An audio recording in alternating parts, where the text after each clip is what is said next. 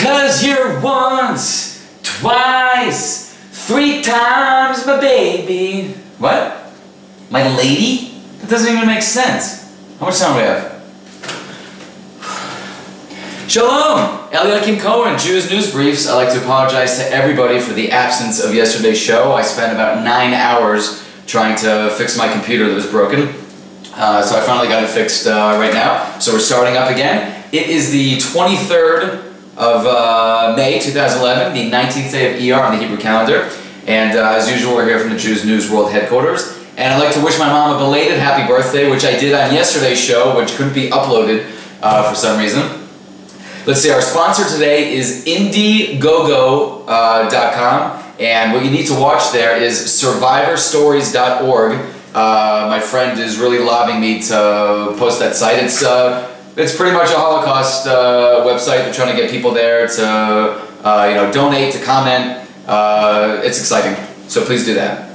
And also tonight on my other site, jewish.sidekick.com, we had an Ask the Rabbi show, which we do every single Monday, 7:15 p.m. Israel time, 12:15 American time. If you've wondered why I haven't mentioned Ralph yet, it's because I gave Ralph the day off, because Ralph was in Meron yesterday for Lag BaOmer, and he had a kickin' time up there with 500,000 other Jews, which is truly, truly beautiful. So Ralph will be missed today, and hopefully we won't need him. Alright, so let's start off with Jewish history like we always do. Today in 1940, Lord Lloyd, the Secretary of State for Colonies, expressed his opposition to Prime Minister Churchill's plan to arm the Jews of Palestine so he could bring the 20,000 British troops stationed in Palestine home to defend against a possible German invasion. And not much has changed because Lord Lloyd feared the reaction of Arabs to what Churchill saw as a way of providing self-defense for the Nazi menace. Has anything changed in 60-some-odd years? Everyone is still terrified of the Arab reaction. Alright, so before we do our top story, and it was yesterday's top story, I'm sort of merging the two shows, we're going to do a little new segment called Torah Tidbits. So in last week's Parsha it says that if we follow God's command, 5 of us will chase away 100, and 100 will chase away 10,000. Meaning, 5 to 100 is 1 in 20, 100 to 10,000 is 1 in 100. So why do the numbers increase when they go up? Why do we have more power when there's more numbers? And it's very simple. Because the more united Jews are, the more we stay together, we stop having these ridiculous divisions, the more power we have, and the more God comes to our aid. And this can be seen every single time this has occurred throughout Jewish history. Unfortunately, it hasn't occurred much. Alright, so let's get to the top story. And please, when you're watching this at home, please watch this on YouTube. When you're clicking the Facebook link, please click it on YouTube, because we're going to pose a question to the audience every single day for our main story, because this whole situation has been plaguing me for a few years, and I'm very curious to hear what people say. So the top story is that Israel might release 20 killers, terrorists, with blood on their hands, meaning murderers, to get Gilad Shalit. So there's two sides to look at everything, obviously, and here it's even more apparent. So if we release these killers, how about the families of the victims? You know, if your daughter or cousin or uncle, was murdered, you want these, monsters roaming the streets? Not only that, but they're given heroes welcome wherever they go. I mean, that's just disgusting. And on the other hand, we have a live, captive that's been held in captivity for, I think it's like almost 5 years now, and probably hasn't seen the light of day since he's been there. And so really any way that you side on this, the other side will think that you're cruel and heartless. So this is sort of the definition of between a rock and a hard place. The Torah says that we're not allowed to pay an exorbitant ransom for a Jewish captive. So I always side with the Torah. I'm hoping that Israel will figure out another way, because releasing these monsters has caused over 150 other deaths in Israel. If we, did the normal, rational thing, which was just execute terrorists, we would never have to release any terrorists with blood on their hands. So please comment on this. I'm very curious to see what everyone has to say, and I'll read these on the show tomorrow. And by the way, tomorrow's show I have amazing, amazing proof from our elite fact checkers here that there was never such a thing as Palestinians. Not that we need any more proof, but this is actually something really amazing. It's from 1919 Syria.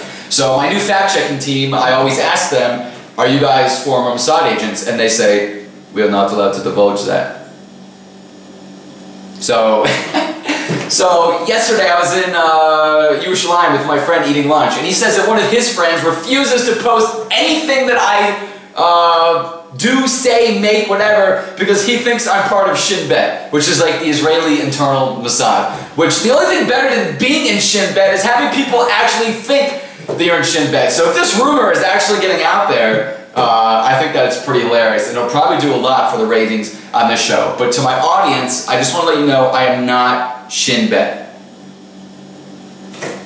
Alright, moving right along to more nauseating news. Here we go. Everyone knows that there's a big disagreement now between America and Israel. But the thing that we keep having rammed down our throats for some stupid reason that people keep buying is, oh, it's true that we have some differences, but these are, just, disagreements among friends.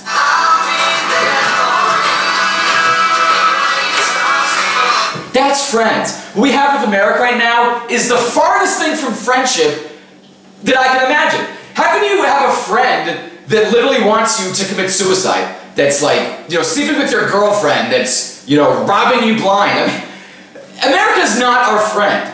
Just because a lot of Jews live in America doesn't mean that the American government has ever been a friend of Israel. Sure, we get aid from them, which we don't need. You know what, the aid that we get from them, we get like $2 billion a year of military aid. Well, we spend all that money on American stuff. And anything that Israel comes out with, which is way better than anything America comes out with, we share with them. So aid with strings, I'm sorry, but that's not aid. And America is not a friend of the Jewish people right now. They're certainly not a friend of Israel.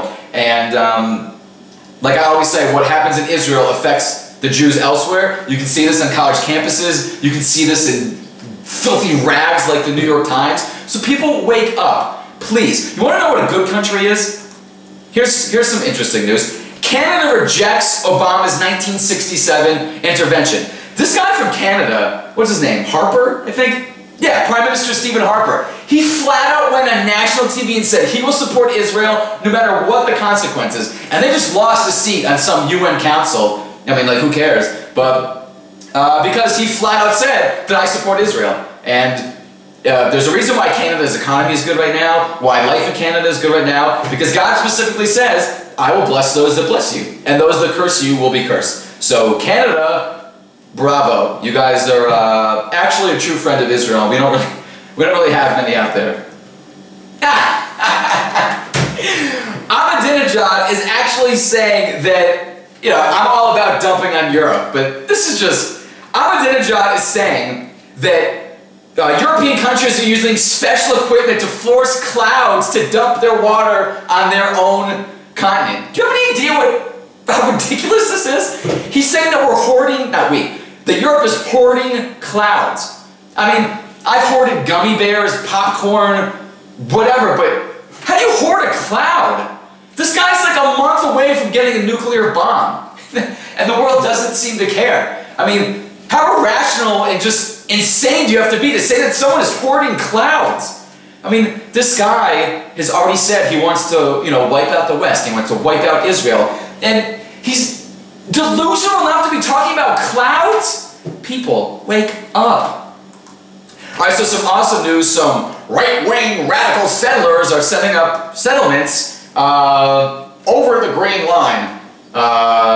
And people are saying it's an attempt to embarrass Prime Minister Netanyahu. But I don't think the Israeli government ever needs any help embarrassing themselves, although I will say that I'm very proud of Prime Minister Netanyahu's, what he did in America. I always like to, lash out at a lot of the policies that he makes, but what he did in America, on the surface looks good. Who knows what was promised otherwise, but I'd like to give him the benefit of the doubt right now, so I'm very, in favor of what happened there. But setting up more settlements that's what we need to be doing. You know what is, there's like the biggest housing crisis that we've ever had in Israel because this government refuses to build homes for the people that are multiplying the fastest, which is insane.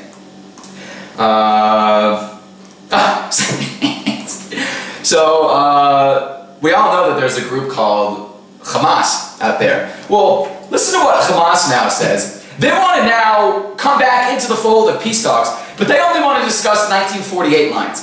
So as the world is trying to push us back to 1967 lines, Hamas is saying, no. Let's kick it back another notch. Let's go back another 19 years to 1940. What is this charade? I mean, the only good thing about this charade of peace talks is that I will always have a show, B'ezrat Hashem, to do every day, because just the nonsense of this book. You know, what's next? 1850 lines when there wasn't even a state? Back to the time when the Canaanites, I mean, what is next for the world to latch onto that is just so idiotic and hateful to the Jews that it actually makes sense to them? Apparently 1948 is going to be the new, you know what this is like? It's like the Holocaust. It started at 6 million, now a lot of people say, oh, it's only 4 million. Pretty soon it's just going to be, half a dozen. I mean, don't you see what's going on in the world? Can't you just see how much the world hates the Jews, that like this all makes sense to them? They can just throw years out there. Oh, we're going to go back to those borders. Oh, June of 1956 is going to be next. Wake up, people. Don't you see this happening like all the time, every single day? Okay.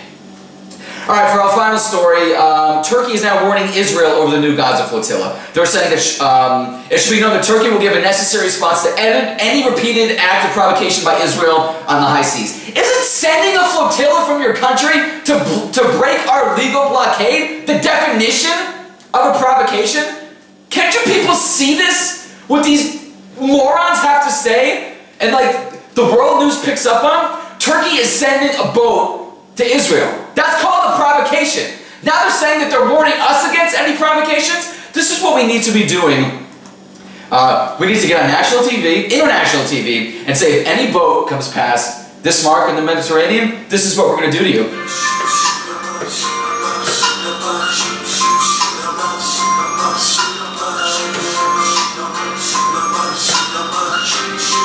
That's what a strong country that has pride in any sense of rationality would do. Alright, it's good to be back. I was very lonely not putting a show up there because this show is actually going fast. We've had over 1,400 hits just on YouTube alone. It's probably 10, 15 times more than that on Facebook. So please watch... Shalom? Happy blank birthday, Ima. I didn't get you a gift. I thought my love and support would be enough. You told me you don't want any gifts anymore.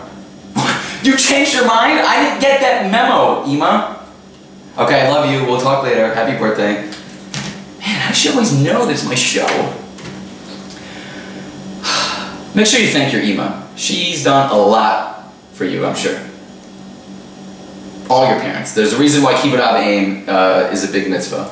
We take a lot of things for granted in this world. If we all appreciated what we had and where we came from, the Jewish people would be a lot better off.